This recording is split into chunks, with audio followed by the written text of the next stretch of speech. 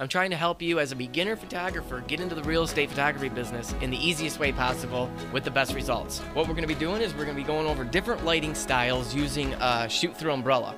So then we come into the room and we're going to just reverse that flash to bounce it into the umbrella and then back out. So I probably could have gone with more flash power. I was already at, I believe, 1/4 power on this. Okay, now that these layers are loaded in, now whenever you have multiple flash pops on either side like this, I like to work with those first. So let's shut our ambient layer off. Let's do a complete layer mask, Command I to invert it.